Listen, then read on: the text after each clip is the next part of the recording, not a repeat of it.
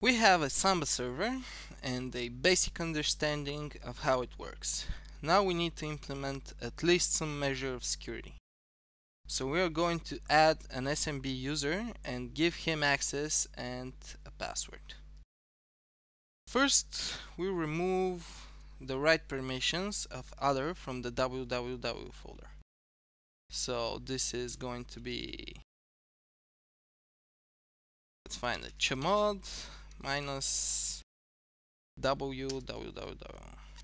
Oh yeah, we need to cd again ls.al, and we can see that we are back to normal.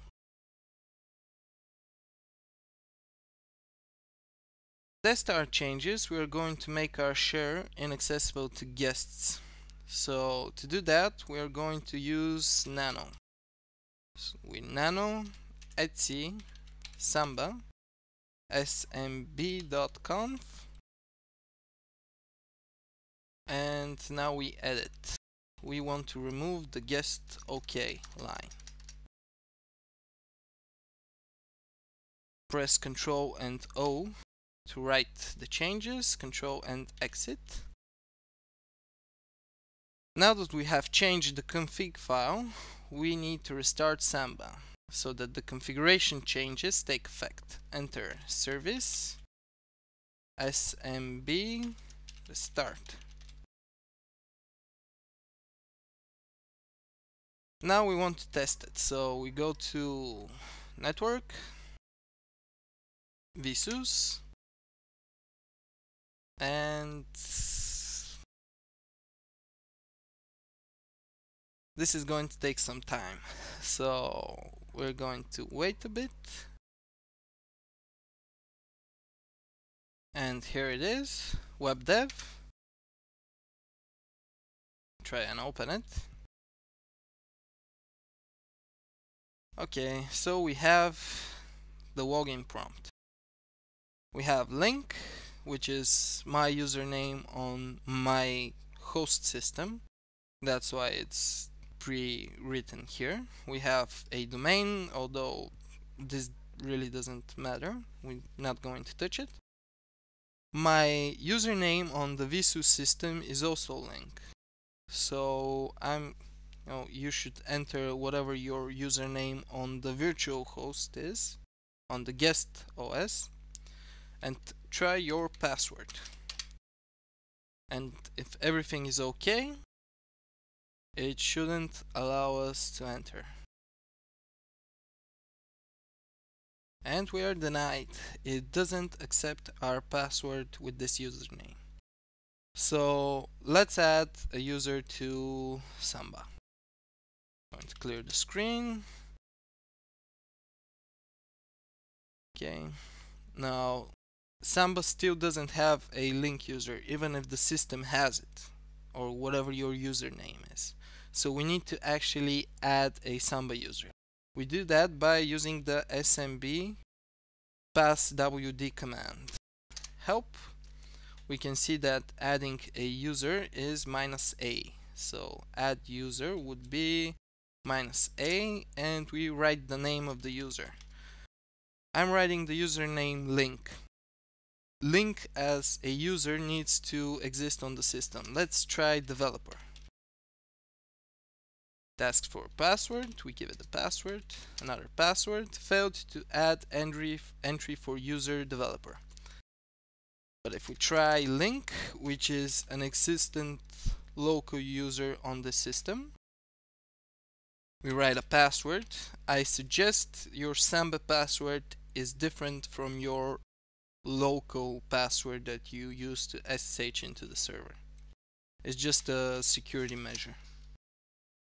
Added user link. So now we can try link with our new password. Enter, and we wait. And we wait. And now we are in. We can try to create a folder, but denied. Permission denied, yada yada yada. And this is because of the right permissions. We are still other on the system, so even if we are a user of the system, we still don't have access due to the simple permissions. Clear lsal. Link users just isn't part of the root group. Since this isn't a deployment system, this isn't a real server, it's just a development setup, we can get away with being a bit lax about security. And what I mean by this is that we're going to give the www folder to the users group. So we chown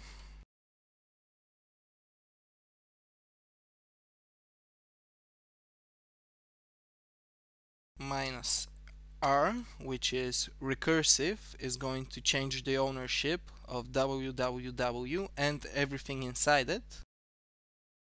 And we are going to give it to, let's see, let's try root users.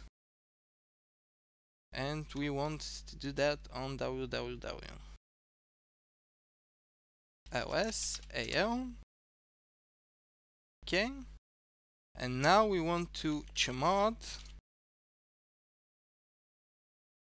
group plus right, and we want this to be recursive also, the www folder. lsal. Now we can see that the users group has write permission in www cd www lsal, and we can see that everything else inside also has write permissions for the users group. So let's make a test. We create a folder which we'll call scripts.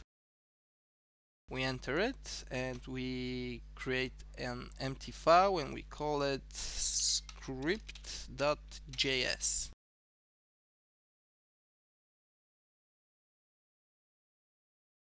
Can open it.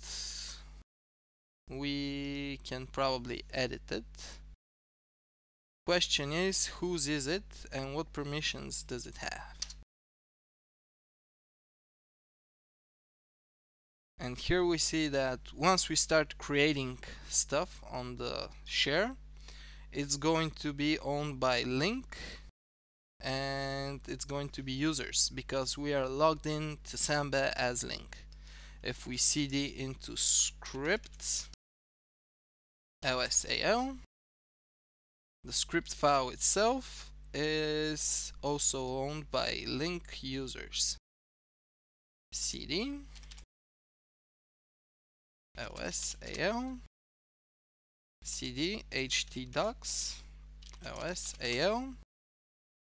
Index, on the other hand, is still by root and users, but we're going to end up deleting index.php, or maybe we will just copy it. I gotta fix this stuff. And paste it. I'm going to delete this one, delete, and rename this one.